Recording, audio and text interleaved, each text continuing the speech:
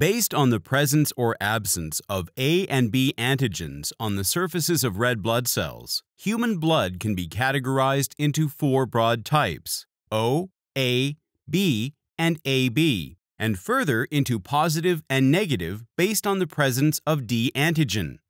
Before blood transfusions can be performed, determining the blood type is essential, as transfusion of non-matching blood type can result in blood agglutination. Traditional blood typing tests use antibodies to determine the presence of these antigens. However, these tests are expensive, non-portable, and time-consuming, proving to be problematic in emergency situations.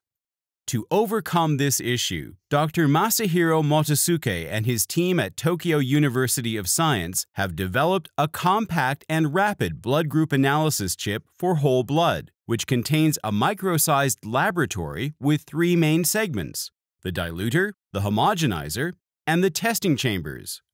To start with, a user inserts a small amount of blood and presses a button. The blood is first diluted in the diluter with a saline solution, with air bubbles injected to promote mixing. Then, this blood saline solution flows into the homogenizer, which facilitates further mixing, yielding a uniform solution.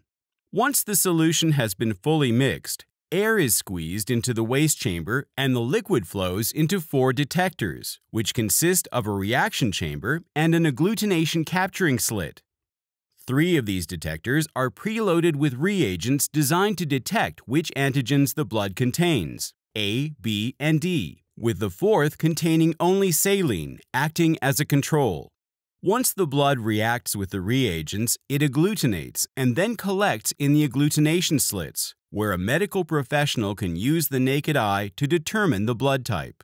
This novel device is highly accurate and can yield results within 5 minutes, 6 times faster than traditional methods. It can be used by medical staff in emergency rooms to determine the blood type of trauma patients within minutes, saving time and increasing patient survival rates, as well as saving costs on expensive equipment.